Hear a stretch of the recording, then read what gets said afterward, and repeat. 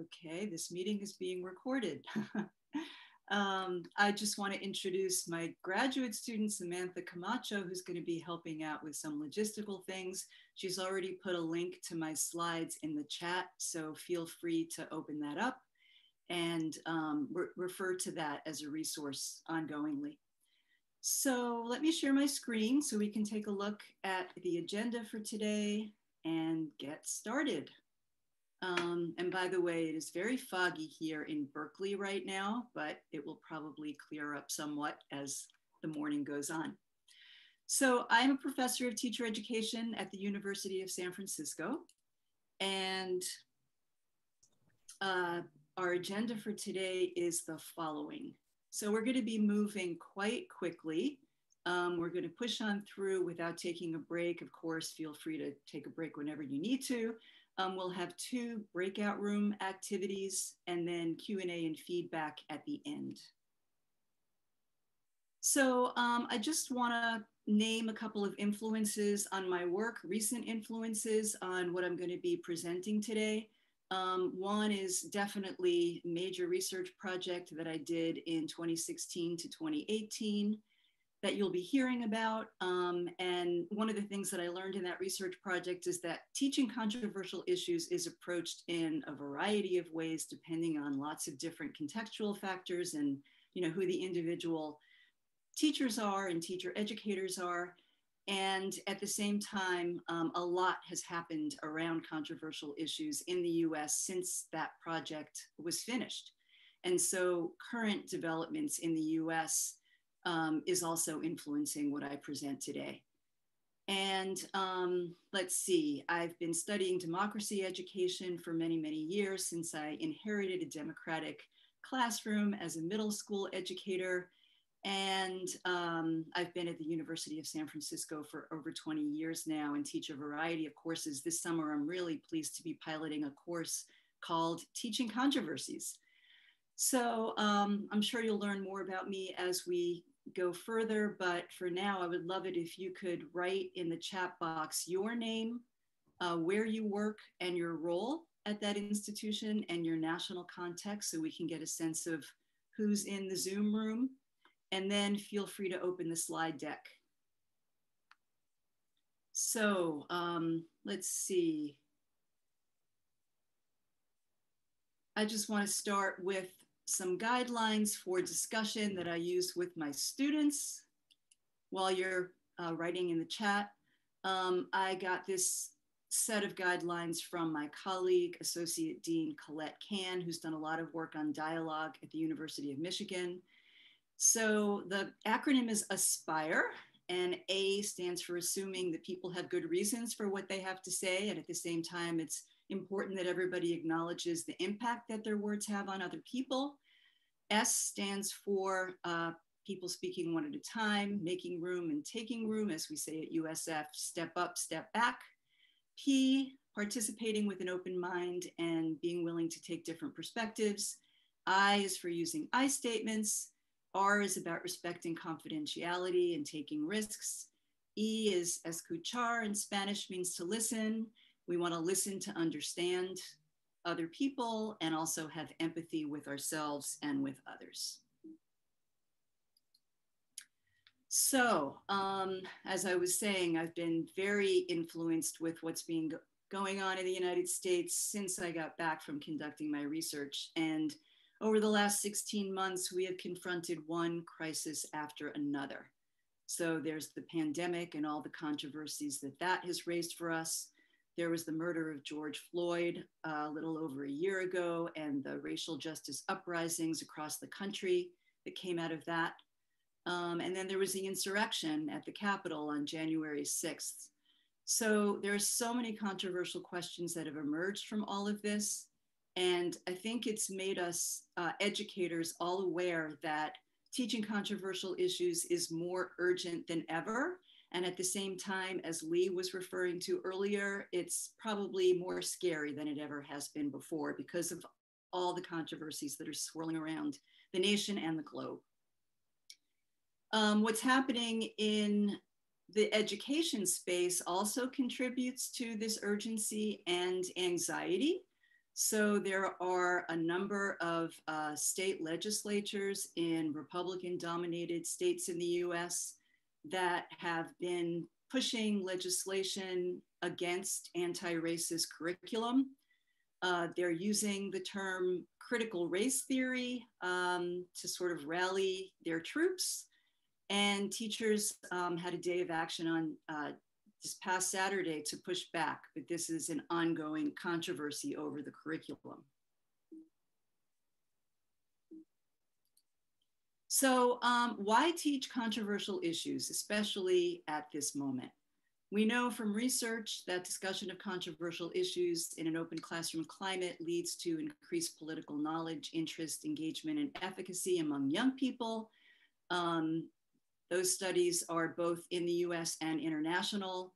Living with Controversy is a document that was created through the Council of Europe about 6 years ago that gets into the rationales for teaching controversial issues and provides lots of practical and conceptual tools for doing that work.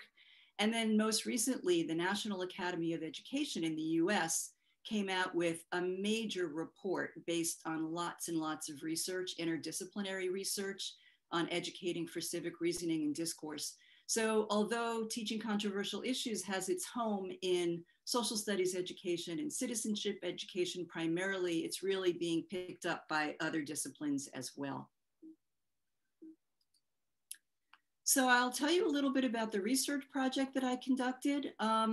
So, there's a lot of really great scholarship on teaching controversial issues that's been done internationally, but there was virtually no research on how teacher educators prepare their pre-service teachers to do this really important work. So I decided to study 4 teacher educators and their pre-service teachers located at 4 universities in 3 different countries, 2 in Northern Ireland, 1 in England, 1 in the Midwest. I started my study just a few months after the Brexit vote, and the work was funded by the Spencer Foundation. And what I did was I went over to your side of the pond twice during the academic year, and then I was in the Midwest twice as well here in the US. I was a participant observer in methods courses taught by the 4 teacher educators. So I sat in on their classes. I did a series of 3 interviews with each of the teacher educators and 15 pre-service teachers over the course of more than a year, because I wanted to follow the pre-service teachers through their school placements. And I collected lots of documents, including course materials, program descriptions, student teaching lessons, and course assignments.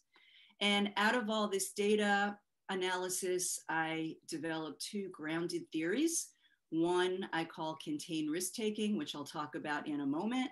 And the other is called adaptive uptake of pedagogical tools, which I'll talk about a little bit later. So the theory of contained risk-taking. Basically what I found across the 4 teacher educators is that, in these very polarized locations, they encouraged their pre-service teachers to explore controversial issues with their students. And they provided them with lots of tools for doing it in many different ways. But at the same time, they taught a set of strategies for containing the risks that can accompany teaching controversial issues. So we know from research and our own experience that teachers can be very anxious about potential conflict in the classroom, inflammatory speech among students, and then recriminations from parents and sanctions from administrators, especially in really contentious political times. And so across these 4 teacher educators, I identified 4 different strategies that they taught for doing this work, but at the same time, doing it in ways that protected teachers and students and were really thoughtful and reflective and well-informed and pragmatic at the same time. So these strategies are cultivating a supportive environment, preparing thoroughly, thinking through teachers' stance on the issues, communicating proactively with students, parents, and administrators, selecting authentic issues and framing them in thoughtful ways, choosing resources and pedagogies that challenge assumptions and include diverse voices and perspectives, guiding discussion in fruitful directions, and addressing emotions. So we're going to get into two of these strategies in some more depth. And the first one is selecting authentic issues. So it's really important. I think there's a lot of confusion because there is so many controversies swirling around in society these days. It's really important to go back to some scholarship to define, well, what is a controversial issue in terms of what we would even think about bringing to the classroom? So I go back to Stradling, Nocter, and Baines, who defined controversial issues as those problems and disputes that divide society and for which significant groups within society offer conflicting explanations and solutions based on alternative values. So for example, how should COVID vaccines be distributed? Controversial issue. Who has the strongest claim to the land that is now Israel and Palestine? Diana Hess, in her book, Controversy in the Classroom, defined controversial political issues as questions of public policy that spark significant disagreement. So in the US this past spring, there was so much controversy right here in Berkeley about the question, should schools reopen and under what conditions? And then Stuart Foster defined controversial issues in history, in the discipline of history, as sensitive questions related to contested histories. So for example, who is responsible for the Rwandan genocide would be a controversial issue in history. I think part of the confusion that's going on these days is conflating topics with issues. So I'm going to suggest that we think about issues in terms of open questions that we want students to explore from multiple perspectives. So a topic would be racism, and that can be very controversial. But what we want to bring to the classroom as a controversial question might be something like, when and how should racist speech be censored? Another controversial topic is policing. A question that we might bring is, should police departments be defunded? A third controversial topic is the coronavirus. But a specific question would be, when should restrictions be lifted? Another topic is refugees. We might pose the question, what is a fair refugee policy? And then feel free to put ideas about this last topic, environmental justice, in the chat box.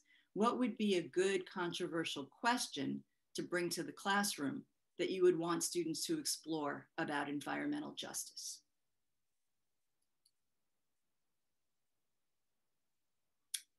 So going even deeper into framing controversial issues for the classroom, we really need to think about what's an open issue versus a settled issue. And this gets very, very controversial.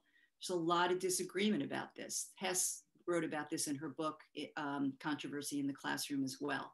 So it's a major contribution of her work. So open questions have multiple competing and reasonable views to explore. They have not been decided. Students should draw their own conclusions. And an example would be, should schools punish students for cyberbullying that happens off campus? So there are reasonable views on either side of that debate. A settled question would be, should women have the right to vote? That was settled a century ago. May have been a settled question, may have been open in the past, but it's been settled by law, consensus, scientific research, etc. And there are questions that may be open or settled depending on the context, right? So the question, should students be allowed to wear religious symbols at school? I think in France, that's very controversial. In the US, in most contexts, that would not be controversial. So it's really important to think about, what we think of as open versus settled and what is really contextual depending on where the school is located and what kind of school it is. So what I'd like to do now is have you all get a chance to talk in breakout groups about this issue, this question of how to select and frame controversial questions that you want to explore with students in the classroom. And I just pulled something off of Human Rights Watch. These are a whole list of topics related to human rights that are going on in the UK. So feel free in your groups to talk about controversial questions around one or more of these topics, or topics in your own curriculum that you think should be explored in the classroom.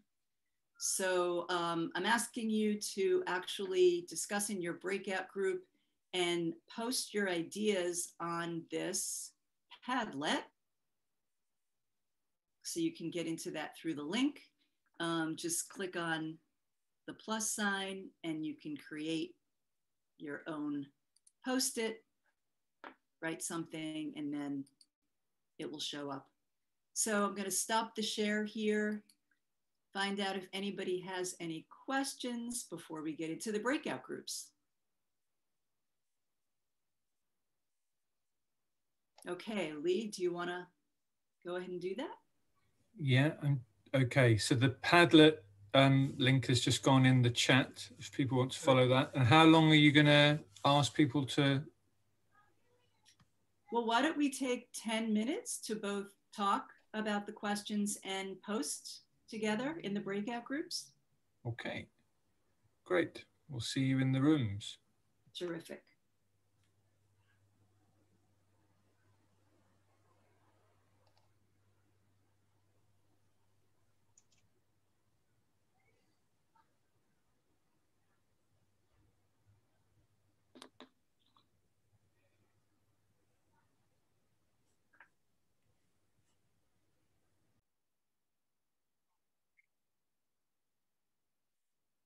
Still coming back.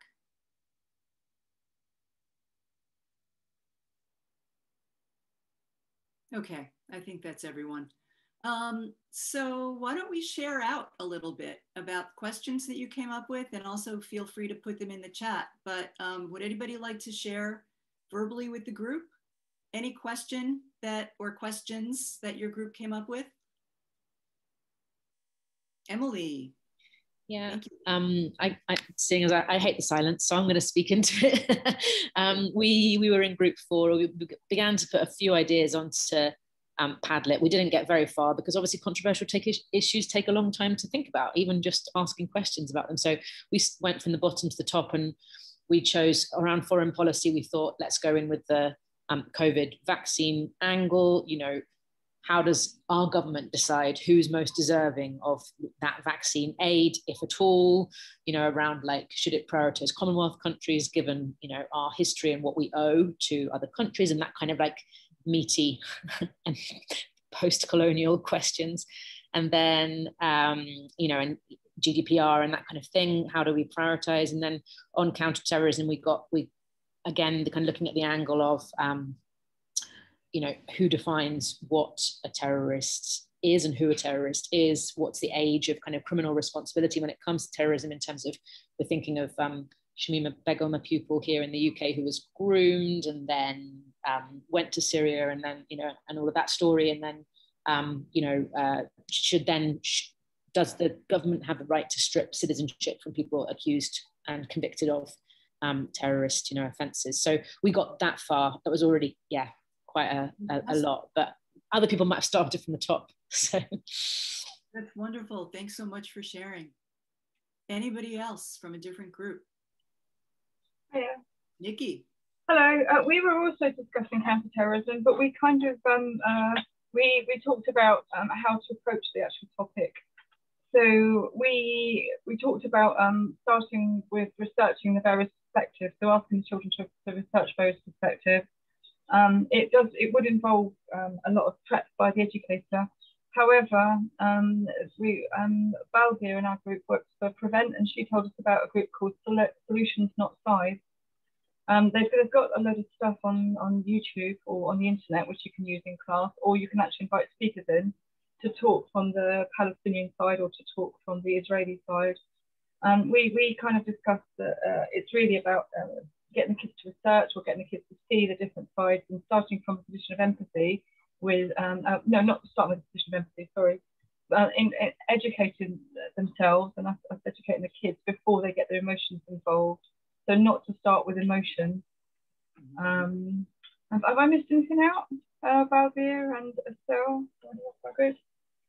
We had a bit of a debate about whether we should start from the pupil's own point of view first, or whether we should look into the different sides second. I think we kind of fell on the side of research, but then emphasised that it's about understanding where the sides are coming from, and then using this particular organisation called Solutions Not Sides, which sounds fabulous. Yeah. Can I just say that we also discuss it with the different kind of pedagogic approaches that you would use if you were with primary children or secondary or whatever. So there would be a different layer. You could still get the message across, but the resources might be adapted, and you might have different, well, I would have different pedagogic approaches anyway. Thank you. I'll put it in the chat box, the organisation. And that's not the only one, there's many others as well. Thank you. Thank you so much. Sounds like a really rich discussion. Anybody else want to share? One more group.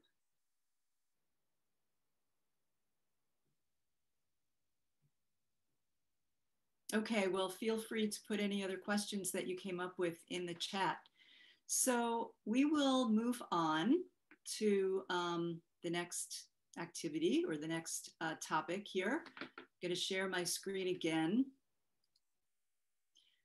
So another element of the framework that I shared with you is about choosing good resources and pedagogical methods.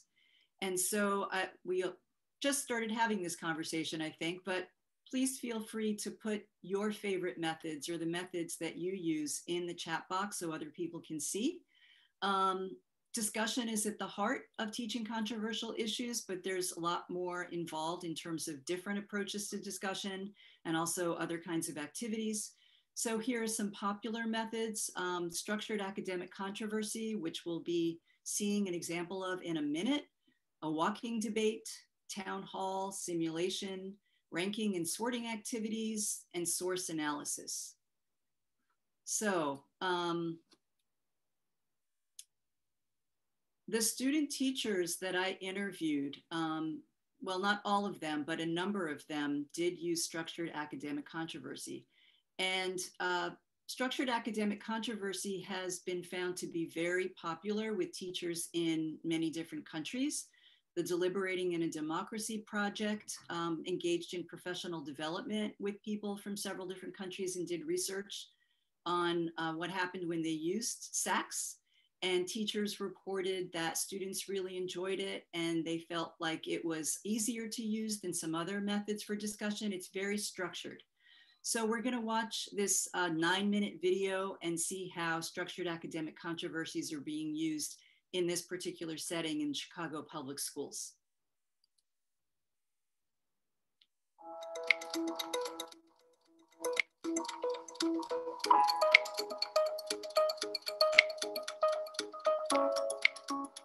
The purpose of a structured academic controversy, or a SAC, is to give students a reading that presents two sides, or sometimes more, but generally two sides of a controversial topic. Ask them to do a close reading and identify the arguments that are being made by both sides, and then come in and with a partner dissect those and pick out and discuss what they think are the strongest arguments, and then take turns essentially teaching them to each other. The idea being to disinvest students from one side or another so that they don't see it as a debate or an argument in which whatever side you've been assigned must be the side that wins, and instead allow students to explore those ideas, make sure that they understand them from both sides. So they will teach one side, hear the other, and then switch and teach the other side.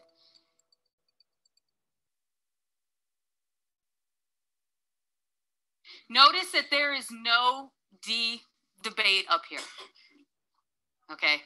Which tells you this is not a debate. It is a deliberation. So what does it mean to deliberate? Deliberation is more like a discussion rather than a debate. So like with the debate, you're trying to like counter argue the opposing side, but in a discussion, we're being open to both viewpoints. Brilliant. So a deliberation is the idea that we are listening and open-minded to both sides. and that we are contributing to those viewpoints with information that we have. Here's what's going to happen. We're actually going to dive into the SAC with these norms in mind, that our purpose today is to hear both sides and hear different feedback and offer unique perspectives, sometimes if it's not even our perspective, that we're respecting everyone's opinions, both in how we agree and how we disagree, that we understand that we strengthen our own argument and our understanding when we hear other points of view, and that our discussion should be based in the idea that hearing everyone contributes to our understanding of what's going on in our own opinion. The idea of using suffrage at 16, which is an issue that is very actively being advocated for, it was really trying to bring in a relevant current issue so that students would have space to connect what they're learning to an issue that is very much applicable to their lives. It really opens up your mind to different opinions and different views. Because normally when I do like a Socratic seminar, I have one view and I stick to that. But I think today was the first time where I've actually like kind of flip-flopped between different views.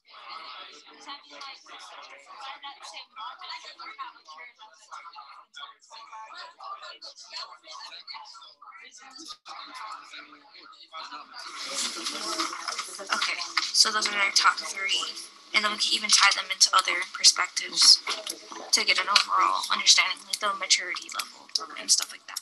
A side, you are going to present your information first.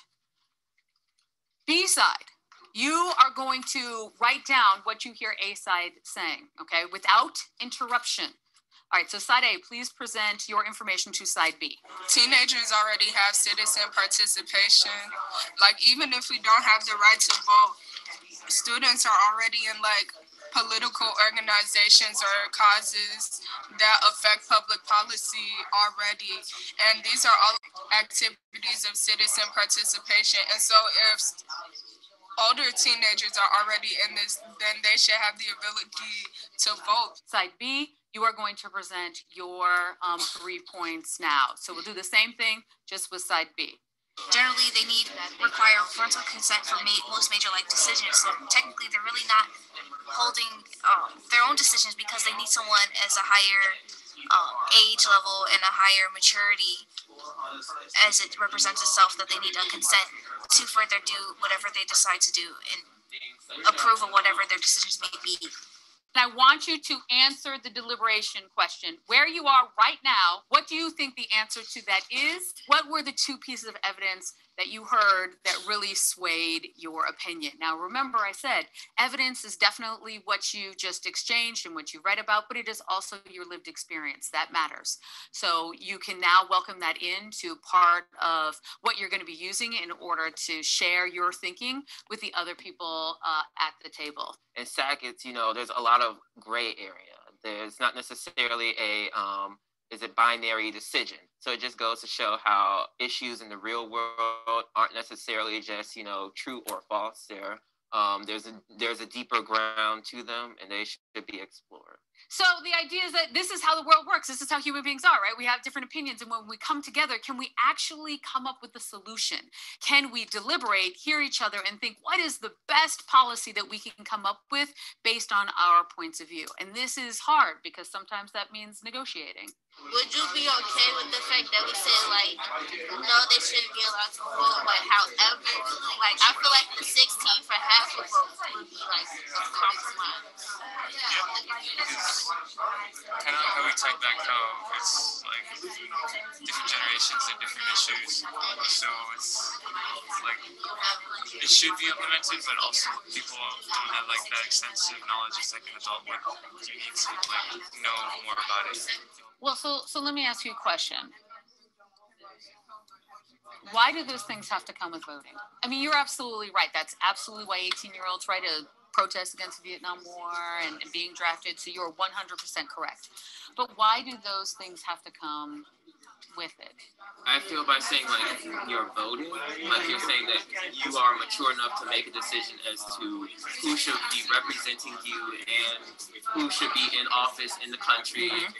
And that's like very much an adult decision. Like if you have the right to, if you can make that decision for yourself. Well, the reason behind it was that a lot of the evidence was that most 16-year-olds have a lot of dependence on their parents, so there could be a little bit of not them understanding that they should vote for who they want instead of their parents, because that would be more responsibility, but at least being able to like make sure where you're studying and like your school system is like accurately represented. Law class or whatever, you don't get to vote.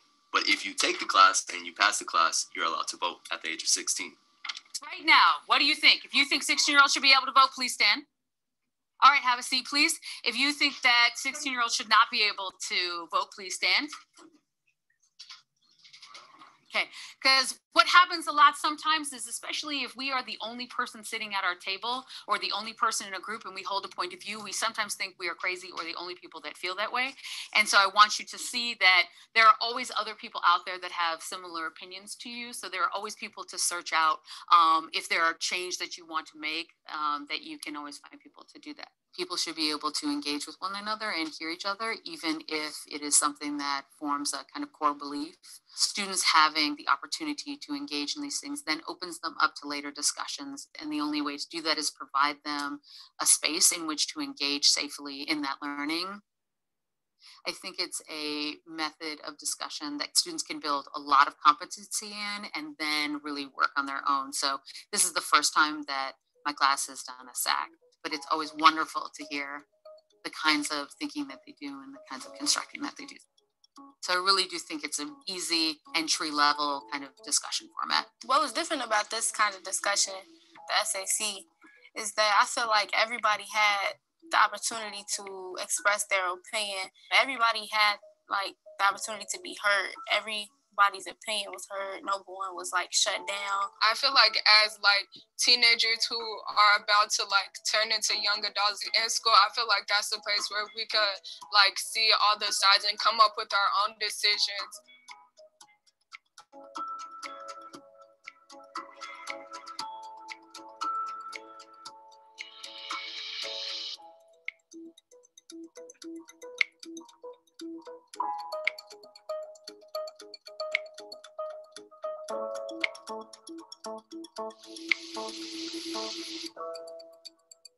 Okay. All right, so why don't we take a couple of minutes to just see if there are any questions about structured academic controversy or any comments about what you saw and heard?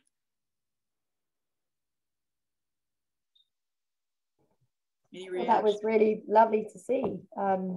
I loved how articulate the students were about the benefits of using that particular method in comparison to doing a debate. It was really lovely to see that excellent teaching modeled by that teacher too. So thank you for that. Thank you. Anybody else? Hi, yes, I have just finished my PGCE with Queen's University Belfast, and that is why I'm here, loving this. And yeah, my final assignment there was on SAC, so I was able to write quite considerably on it. So it was absolutely fantastic to see it actually working there in a school. So thank you very much. Oh, good. There are other videos like that one. So if you're interested, I can send them to you. Brilliant, thank you. Anybody else? Yes, I'd just like to say that when you observed that, those students were not new to this particular process or this pedagogic approach, and you could see that they were very well versed. So obviously the teachers done quite a lot of work beforehand to get them to that sort of safe, supportive environment in which they could discuss those things. So you could see that, and the students were brilliant, and the teacher as well. Thank you. Thank you. Yeah, a lot of great work has been done in the Chicago public schools around this. Kirsty? I was going to ask how much information is given to the students as reading, so that they've got a balanced set of views to kind of draw from, or does the teacher pose the question and then they go away and research themselves without any any pointers in the right direction. So how does teachers set this up? That's a great question. It can be done in a lot of different ways. And as a matter of fact, I appreciate the question because I wanted to say that what I found really powerful about what the teacher educators did, who I studied, was that they provided their pre-service teachers with an adaptable toolkit. And I'll be talking about that a little bit later. But I found that the pre-service teachers took the structured academic controversy and enacted it in very different ways. So it could be just, one article that represented different points of view that was distributed to the students. It could be more extensive. We'll be seeing a couple of examples, as a matter of fact, in a couple of minutes, 2 different approaches to SAC, shaped in part by the constraints that student teachers were working under. So it could be very involved, and it could include students doing their own research, but it also could be very teacher directed and scaffolded. Okay, thank you. Yeah. Any other questions about structured academic controversy? So there's lots of other methods that people use to teach controversial issues, and I wonder whether any of you want to share your favorite method that you've used in the past.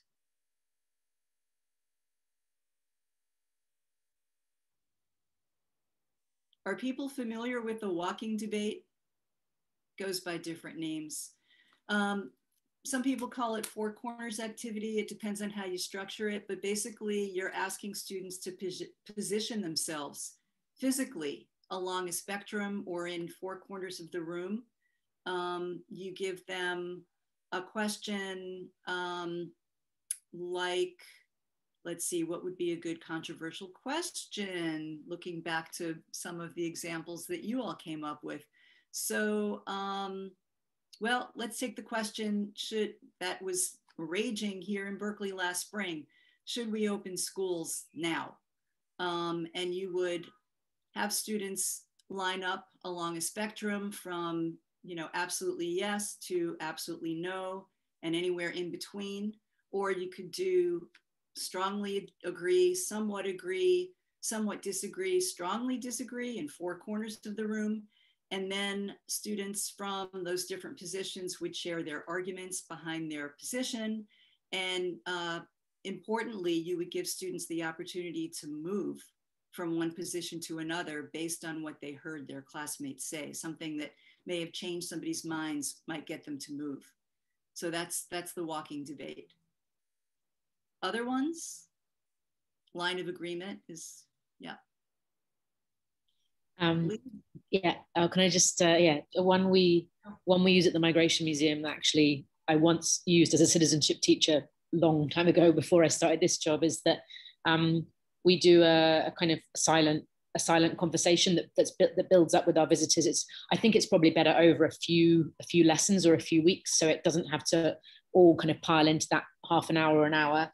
But we encourage visitors to the Migration Museum to reflect on our exhibitions by writing their questions for each other on the outside of envelopes. Like maybe there's 20 envelopes, hung on the wall, and then other people respond to those questions or respond to each other's responses, write on each other's answers, and it just grows. And so we've got a whole exhibition about skin color and what does skin color mean and not. It's based on an art piece that we share, and the conversation that grew around that was amazing. And like a bit of moderation is needed, I find, but generally, actually, it's like a really calm way of students having a chance to discuss things with each other without you leading it, and where they're all equally heard and have a chance to say something or not. And yeah, so I guess silent debate, silent conversation is what it used to be called around the tables in classrooms, but this is on the wall, and it's, as I said, grows over weeks. So nice. Yeah, one of the teacher educators that I studied used silent conversation as one of the approaches. Anything else anybody wants to share?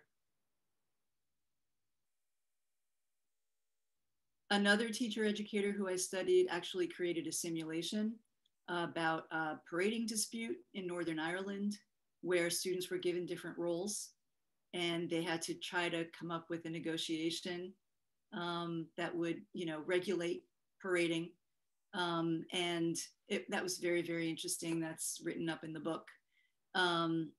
Another teacher educator actually had students look at historical sources, kind of one by one, to build up evidence around the question, what made reserve police officers massacre Jews during the Holocaust, during a particular event.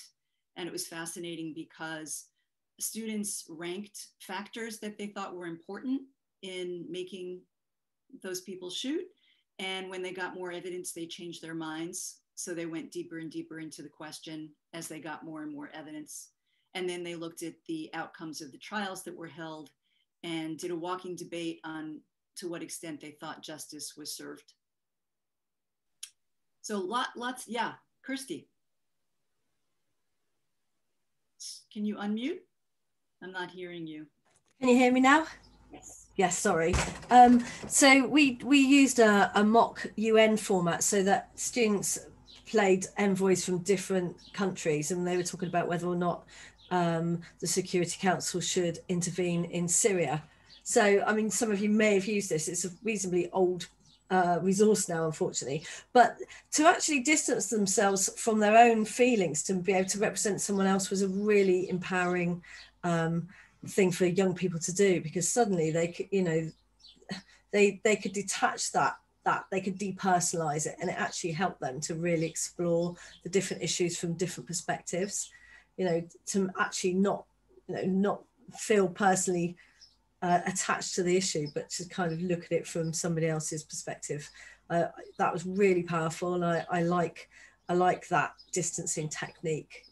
Mm-hmm. Thank you for that. Yeah. Zoe. Hi, yeah, I've done something similar to the historian you were talking about, I think, when we looked at justice after the Holocaust, because obviously there's a distancing in terms of time, but also a distancing in terms of topic, because obviously with lots of contentious issues, emotions run quite strongly. By taking it back a little bit, they can view things. So the students looked at what certain leading members of Nazi Party had been accused of or were involved in during the Holocaust, and then what happened to them under the Nuremberg trials.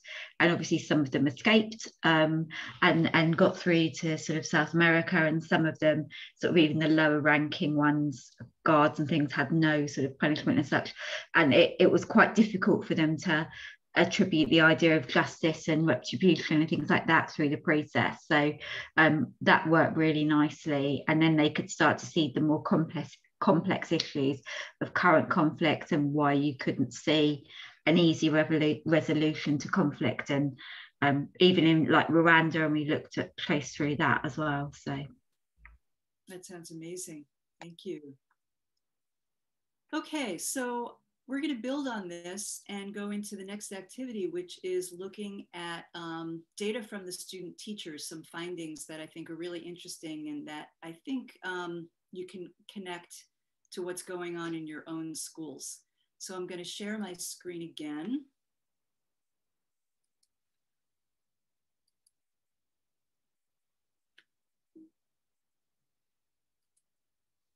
Oops, did not want to do that.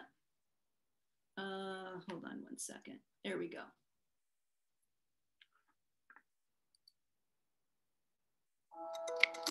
Here we go. Okay. So the second grounded theory that came out of my data analysis was adaptive uptake of pedagogical tools.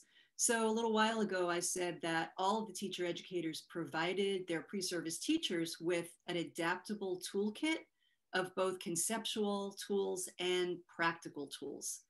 And I found when I interviewed the pre-service teachers after their school placements, that they had selected from this toolkit things that they wanted to try and use in their student teaching experiences. And their uptake of these tools was adapted to their students. And they taught many, many different kinds of students, the curriculum that they were given to teach, their own teacher identity and their proclivities and orientation towards teaching, the schools in which they were teaching, the school culture and the community. Institutional constraints were a major influence. And then what was going on outside of the school, of course, was influencing all of those other contexts, like Brexit, for example.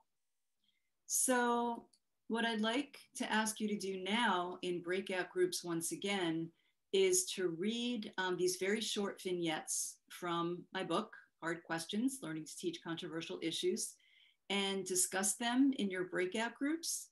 And then we'll do a little bit of debriefing afterwards. So let me just show you what these look like. So I actually have potential discussion questions for you to talk about. What struggles do the student teachers report when trying to teach controversial issues? Oops. What supports and constraints influence their uptake of teaching controversial issues? This is super important in thinking about, you know, what makes it easier or more difficult for us as educators to do this work. And then I'd like you to apply it to your own school context. So what are the factors in your school that support you in teaching controversial issues? What would need to change in your school in order for this work to be supported? And of course, if you're not at a school, but in another educational setting, please, you know, think about that as well. So I've got 3 vignettes. Alex, it was from one university in Northern Ireland, and he's talking about his teaching in citizenship. Andrew is at a different university in Northern Ireland, and he's adapting structured academic controversy. And Margaret is also from the second university in Northern Ireland, and she's doing a more extensive version of academic controversy. So I'm going to stop the share so Lee can put us back in breakout groups. And why don't we take 13 minutes for that?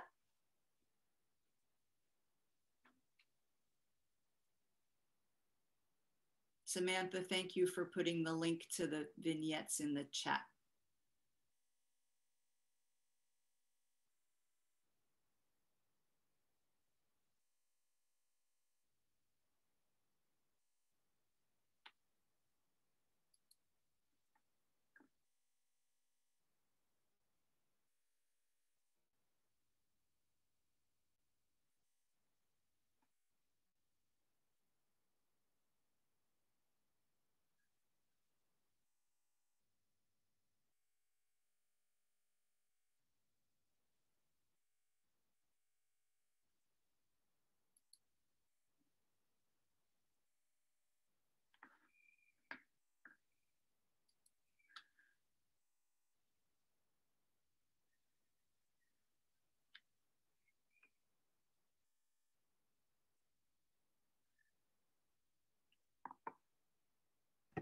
They aren't expected to.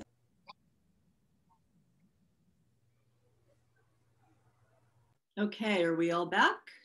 Looks like it. Terrific. So I would love to hear your reactions, your ideas. You know, what do these vignettes say to you about the supports and constraints that shape teachers' ability to do this work? And how does that relate to your own context? I think that's probably the most important piece.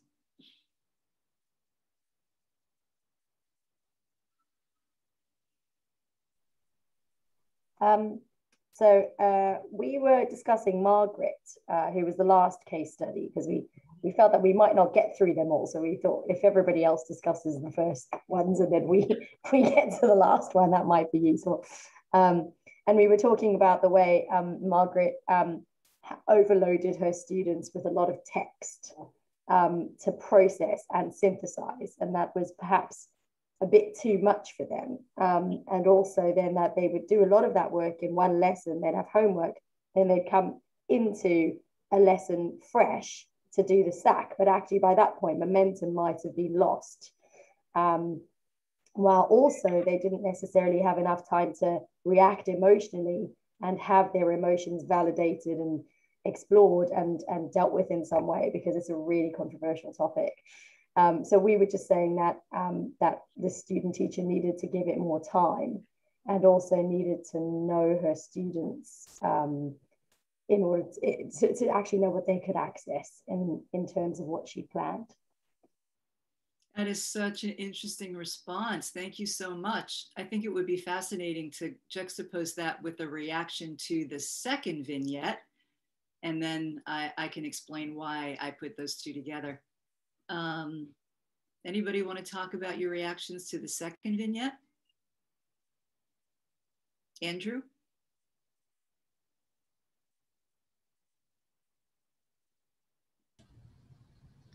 I'll speak to the time. I was with group 5, and we kind of divvied ours up, so that was mine to speak to.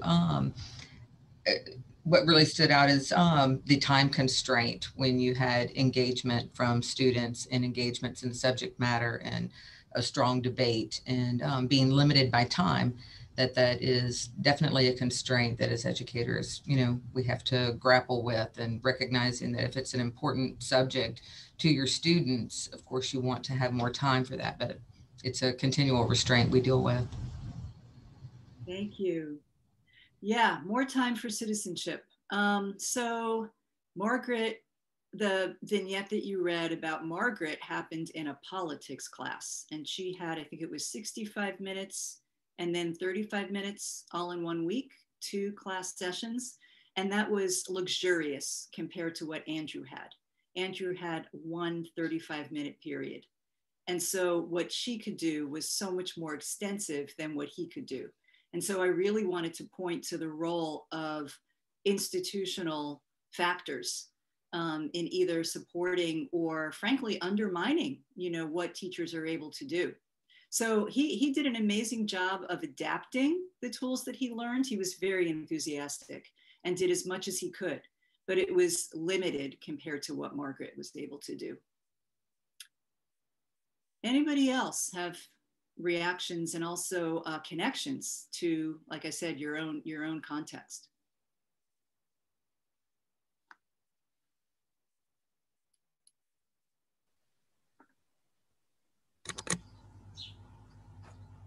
Zoe, do you want to speak to Alex, the first vignette?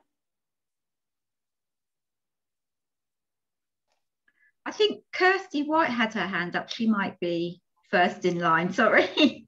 Oh, okay. Thanks, Kirsty. Thanks, Zoe. And I was going to relate to my own personal context. I've got a class that's just finished their course, and they are very adept at discussion and debate. They want to research things, they bring things in, they watch the news. And in absolute contrast, I've got a very different cohort in the year below.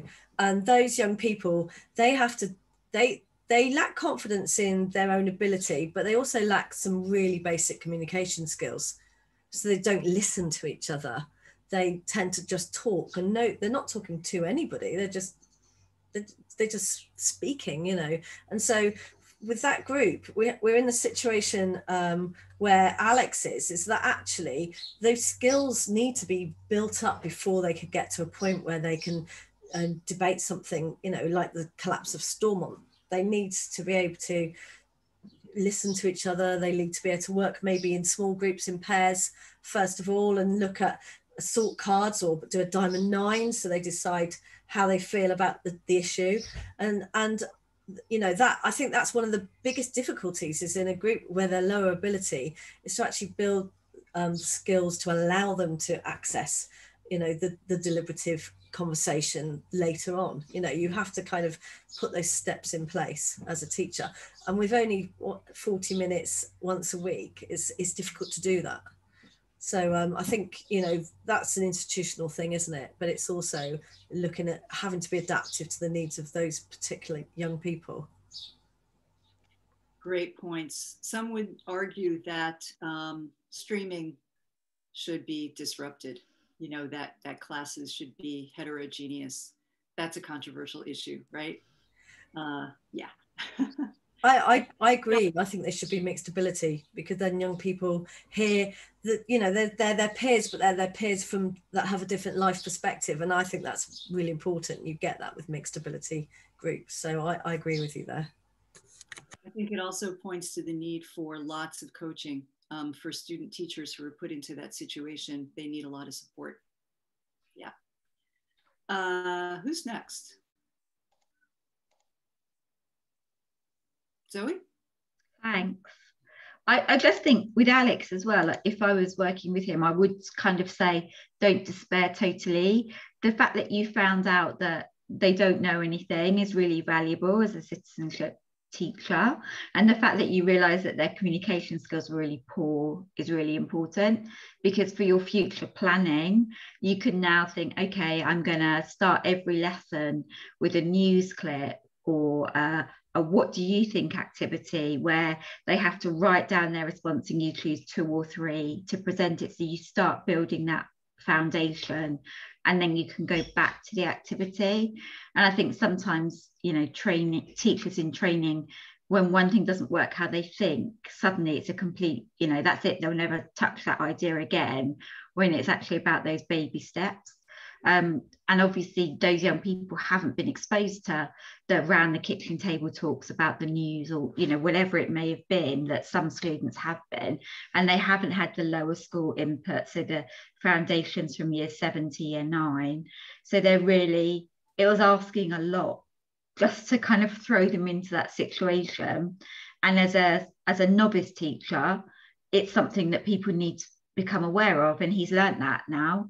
And hopefully wouldn't, or she, Alex could be either, they've learned that now, and they could push forward with that and move forward, and hopefully we'll be able to build better for next time. So I think that's just really important too, that we all learn from these mistakes. I certainly have. Absolutely, and that's exactly the kind of coaching that I'm talking about. Judy, I think Emma was waiting to jump in. Sure. Yeah. I'm not seeing.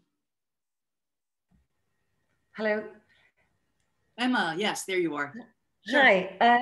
I find this interesting because I come from Northern Ireland and I teach in what you call the non-selective school, secondary school, where the children have not passed their transfer procedure, used to be called the 11+. So I could recognize immediately the type of children he was working with. I also think that the school had run down the status of citizenship by the children weren't being taught it in years 8 and 9. So when they were 14 in year 10, and it was the bottom group, it was already the relevance of the subject had been undervalued, and the children didn't have the vocabulary or knowledge to make a decision or opinion about it. Whereas the young teacher thought that if it was on the news, everybody's heard of the collapse of Stormont. The children aren't a bit interested in politics in this country. They'd rather play Xbox or things like that. So as Zoe was saying as well, if he'd introduced the subject and given different opinions, the children might have been able to formulate their own better. The other thing about a walking debate I've noticed is that sometimes young people follow their peers and just go to the part of the room their friends are going to, instead of actually confidently and bravely standing in another area of the room. Mm-hmm. Good point. Emily, were you going to say something too? Okay. So I've got my eye on the time here. This is a really fabulous discussion. And if we do have any time to come back to the question of, you know, your own context, I would love to do that. But I do want to show you some resources that I put together that you can take away with you. So I'm going to share my screen again. Okay. By the way, feel free to reach out to me if you want to follow up with any questions or feedback. I am hopefully going to be coming over to your side of the pond sometime next year. I actually got tickets for late September. I don't know, it depends on how the pandemic decides to play itself out. So it could be later next year. But I would love to, you know, connect with people who want to connect, and also get your ideas about how to disseminate this work. I have a research communications grant from the Spencer Foundation. I'm actually part of a pilot cohort of grantees, and the idea is to get research out into the hands of non-academic audiences so that it can really have an impact instead of just, you know, circulating in the ivory tower. So I would love any ideas that you might have. And here are the resources. So I just put a whole bunch of things together in a Google Doc. There's so much more. There's really been an explosion, I think, of materials and resources for teaching controversial issues. But I categorize these in general kinds of buckets. So there's books and articles and development, professional development packs. There's web pages and websites with lots of resources, podcast and video, and guidelines for discussion.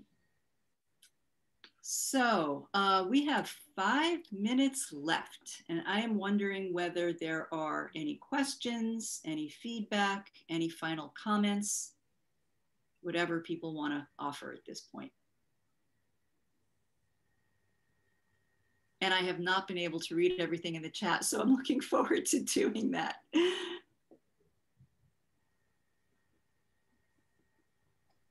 I have a question if nobody else. Sure. Yeah, hello. I am leading a team of teachers that changes every year. So the way PSHE, my subject, is timetabled means that the teachers change every year. And I was just wondering if there is a particular like online video or resource that you could recommend from that list, or just off the top of your head, something that, like, if somebody were picking up the teaching of personal social health education, needed to watch and they didn't have very much time, like, is there something you can think of that I could recommend to them? I would love to run INSET on it every year, and that will obviously be something I campaign for, but it's maybe not something that is on the horizon for this year. You know, Lee might be a better person to answer that question because I'm sure he's way more familiar with the curriculum than I am. I'll just say quickly, I posted some links in the chat earlier on. One to a project at the Association for Citizenship Teaching that includes some short CPD videos aimed at non-specialists. That's under a project called the Deliberative Classroom. But also the Five Nations held a conference with the theme of deliberation a few years ago, and Leslie Emerson in Northern Ireland ran a workshop that talked about, she called it political generosity. I've put the link in, but it actually included some of the stuff that Judy was talking about around the structured academic, whatever it's called, the SAC. Yeah. So she talked about some examples and ran through an example. So I think her resources are there and you can just download them and use them in INSET. Thank you so much. That's really helpful. Thanks, Lee. Anything else?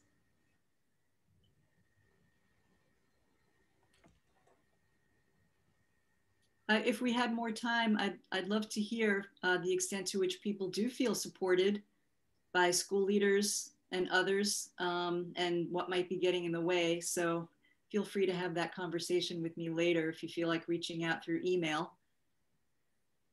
I'm always interested in the contextual factors that are going on in different locations. Oops, sorry about that. Well, it's been wonderful to be with all of you. This is really an amazing group of educators, and I always wish that we had more time, but this has been very rich. So thank you so much for all your participation at the end of a long day. Mine is just starting, and it was a great way to start. So thank you.